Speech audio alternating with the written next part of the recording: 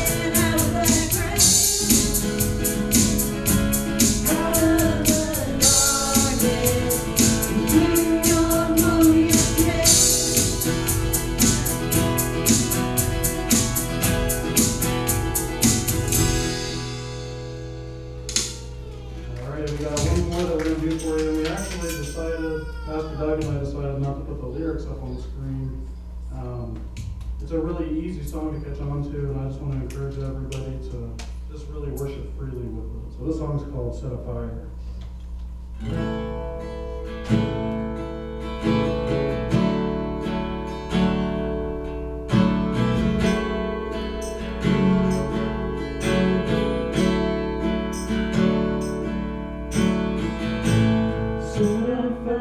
Down in my soul where I can't contain and I can't control. I want more of you, God.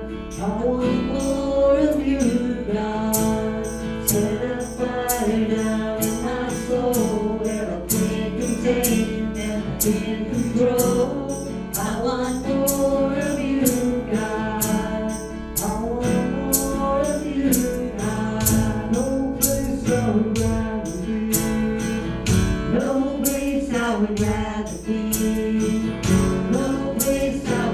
rather be. Here in your love, here in your love.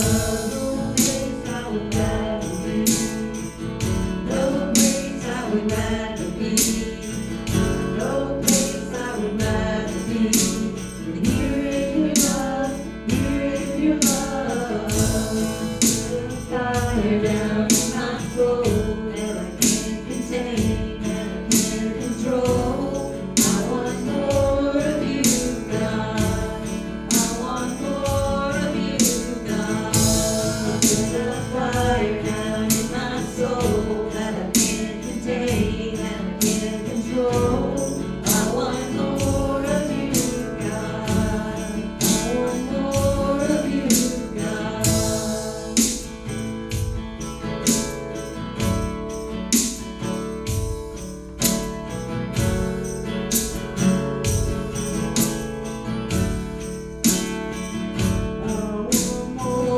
I want more, I want more, I want more, I want more, I want more of you. I want more, I want more, I want more, I want more,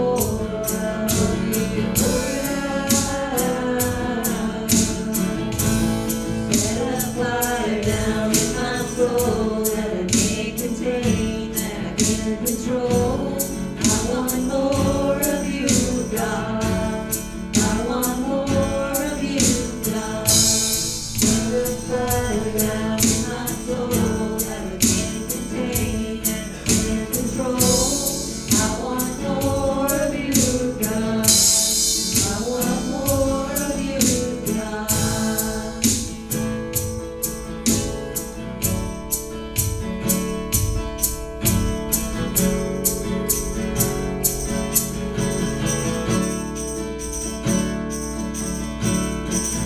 No place I would rather be. No place I would rather be. No place I would rather be. Here in your love, here in your love. No place I would rather be. No place I would rather be. No place I would rather be than here in your love, here in your love. Set a fire down in my soul that I can't contain, that I can't control. I want more of you, God. I want more of you, God. Set a fire down in my soul that I can't contain, that I can't control. I want more of you, God. I want more of you, God.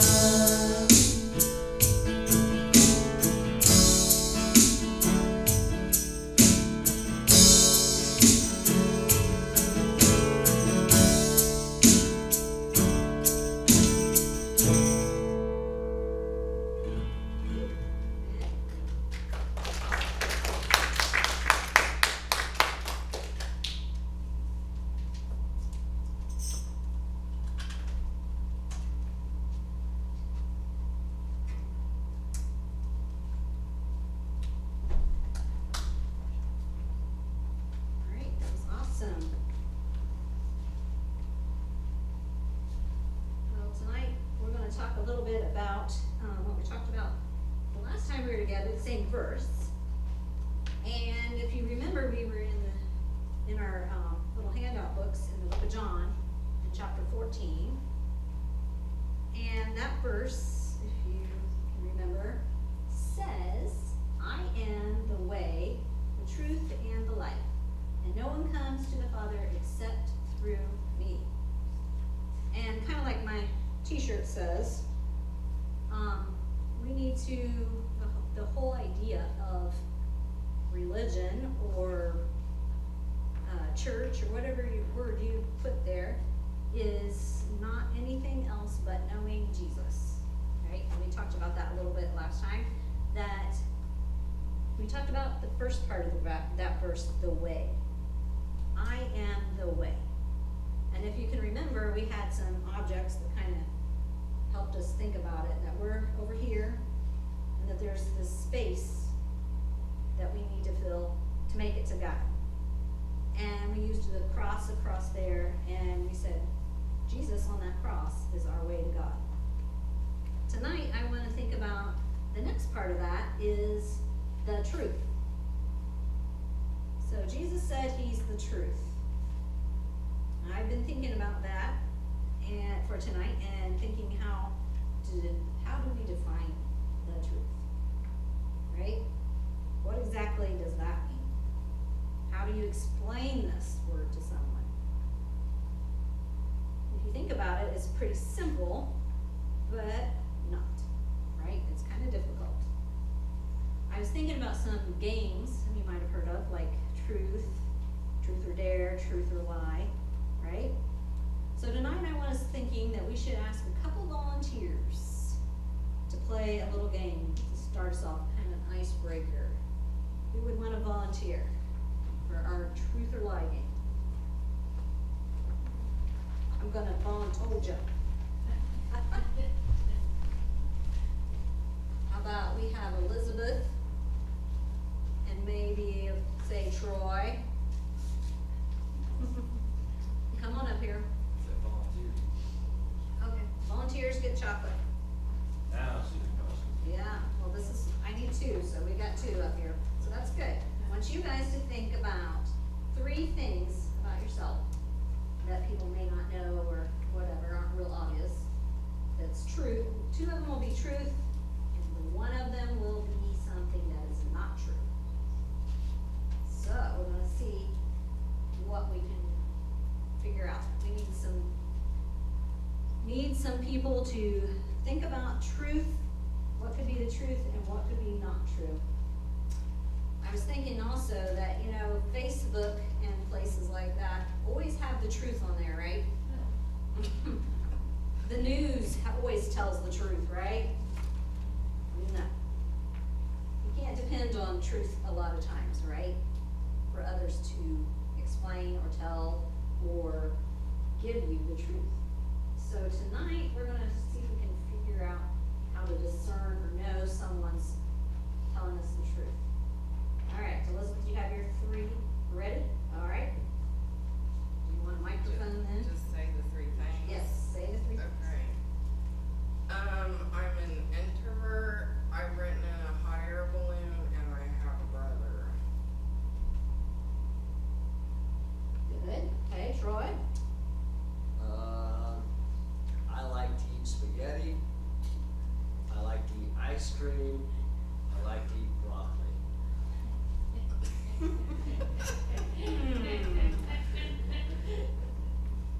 All right, so how many, or can someone tell me her untruth? Can you pick out one that you think might be her untruth? No. Not really? How about you? What do you say? Although the brother is a lie. Okay? No. What is your lie? The hot air balloon. Good, okay, Troy's, who wants to guess, not Brooklyn? Yeah.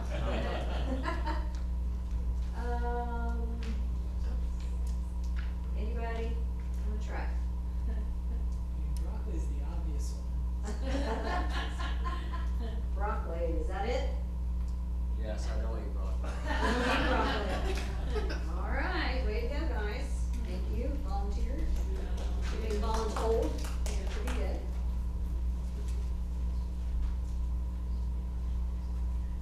All right, next thing I thought of is, of course, Google it. That's what you do, right? When you can't figure out something. And when I Googled it, I found an experiment. And I like to do experiments. My son's a chemist, so maybe that's kind of where he gets it from. But anyway, this experiment, of course, involves some items that I brought with me. So I thought we'd try it out. A ping pong ball and a water bottle. Okay? And we are going to do this in church. Pastor, come on up here. You got help? Now it's your turn, don't you want chocolate bar. How much money for someone else to do this? Now, some may think that I tested this out ahead of time, but really I didn't too much. I did a few minutes ago. I just asked him if he brought another shirt. Oops, oh well. I know, it's there somehow. Okay. Now this experiment with a water bottle and a ping pong ball says that you should be able to hold the ping pong ball on top of the water bottle and the water's not gonna come out. It's not gonna pour out. How many of you think this is truth? Raise your hand. How many of you say it's gonna come out and he's gonna get all wet? Okay, we'll see. Don't do it Ready? on purpose.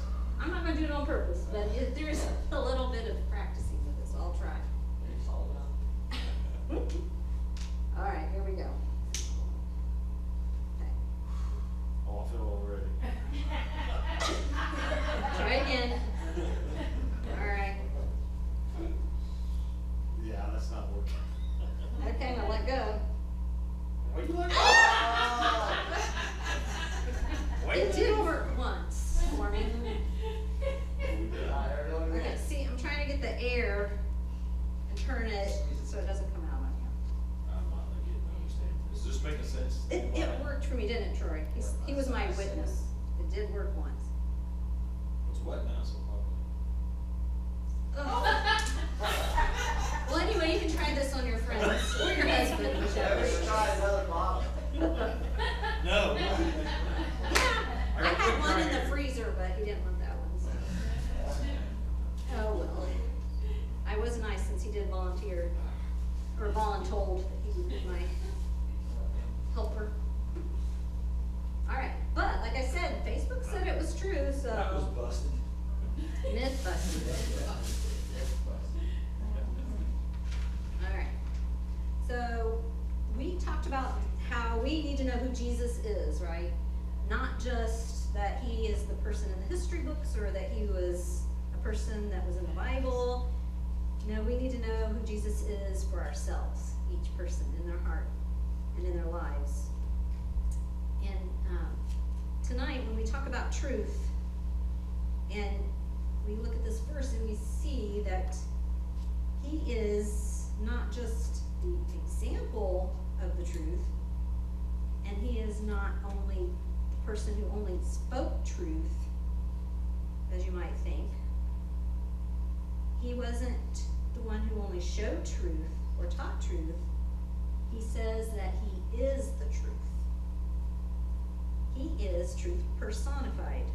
He is the source of all truth. He embodies truth. So therefore, he is the reference for all truth to be measured. Truth and reality. It's the way things really are.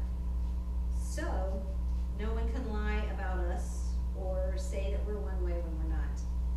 Jesus is truth about who we are to God, and who God really is to us. He's the truth about who we are and who we are to God, and also who God really is.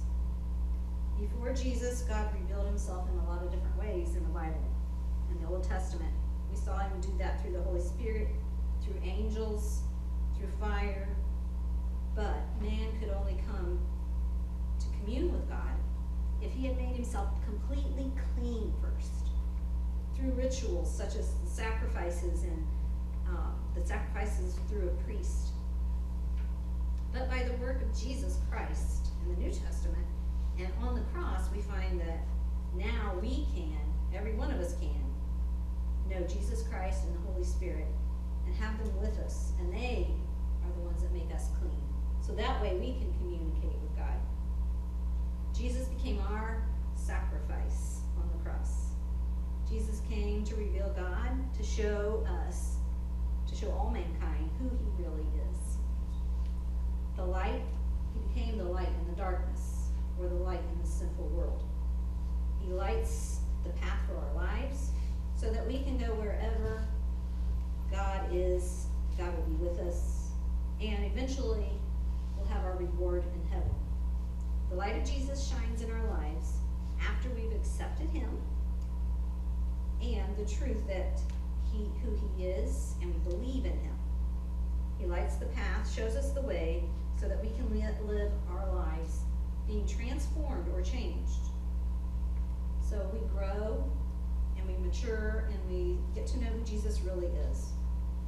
We do this by reading his word, through prayer, and we get to become more and more intimate or close to Jesus.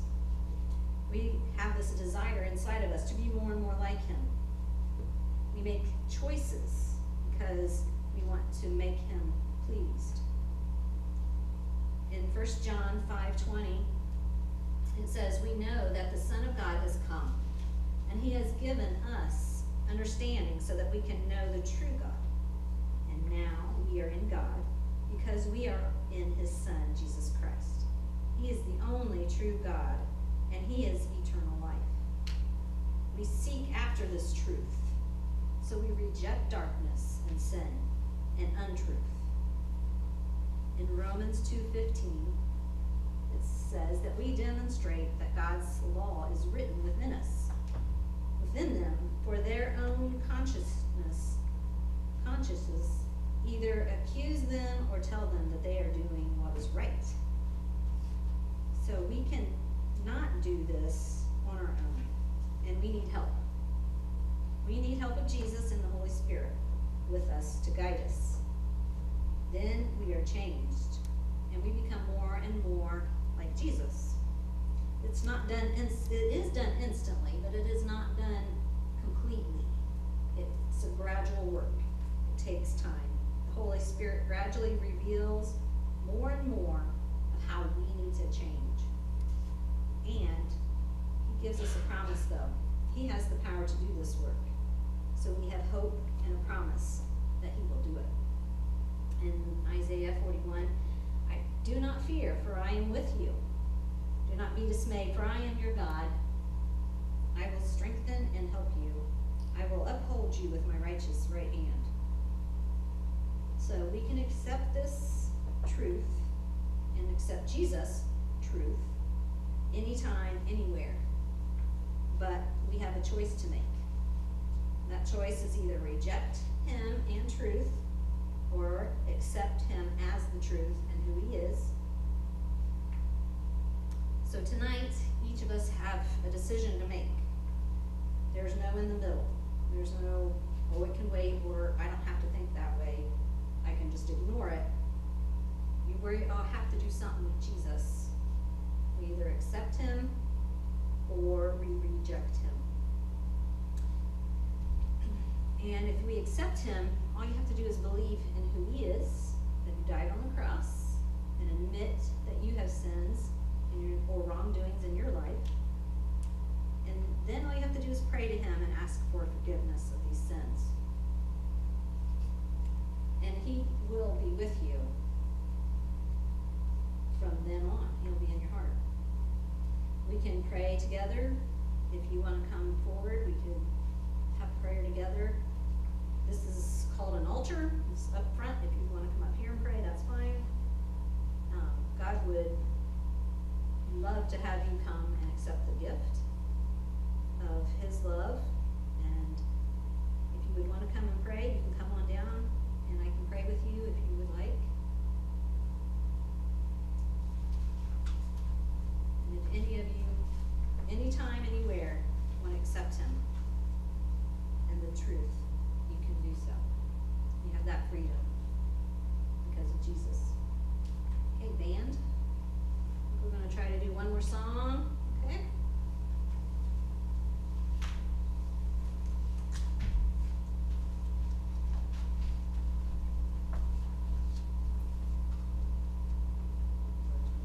So we didn't pick the last song we're gonna play, so if anybody has any suggestions from the ones we've done earlier, if there was one you really, really liked, we'd be open to playing them, or I can pick one.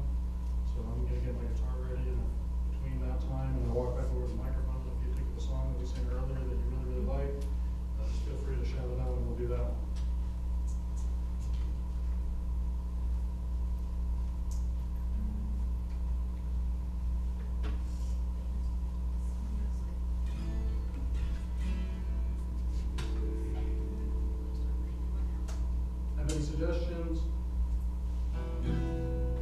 think I'll play Glorious Day because I messed up a couple times and I want to redeem myself. Let's do Glorious Day.